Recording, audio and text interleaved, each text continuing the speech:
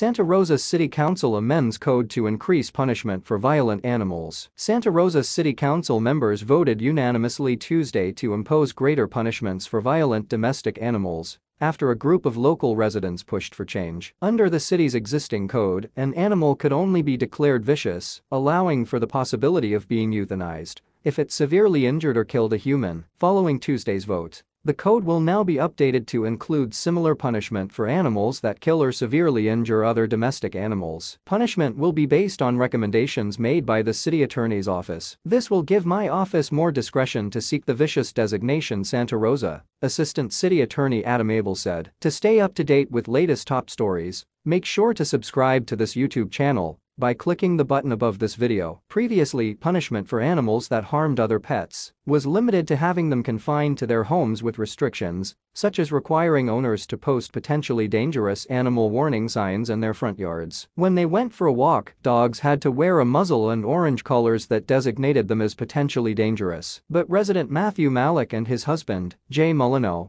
wanted more to be done. In February, 2 cats were attacked by a pair of dogs, a pit bull and a shepherd mix, that had rampaged through the Grace Track neighborhood of Santa Rosa. Malik and Molyneux's cat, Dale, was killed along with Belle, belonging to Alan Butler and his family. The residents asked council member Victoria Fleming, who represents the Grace Track neighborhood, for help. An animal lover, she prepared and introduced the proposed ordinance change at the council's Tuesday night meeting. Malik, with other neighbors in attendance Tuesday, urged the council to approve the amendment. "This happens all the time in Santa Rosa. These are the words etched in my mind when I think of the killing of our family member Dale, our cat, in his own backyard earlier this year," Malik said to the council members. "Our neighbor's cat, Belle, was also slaughtered that same evening while in its own backyard. I'm here today to state to you council members that these killings do not have to happen all the time in Santa Rosa. You have the power to bring constructive change to our animal code by voting yes for the proposed amendment." A trial had originally been slated for last week, with Abel prepared to seek a vicious designation to have the pit bull and shepherd mix euthanized. Instead, the owners reached an agreement with the city. During an October 19 hearing on the matter in Sonoma County Superior Court, Ross Katz, the dog's owner, said in a statement,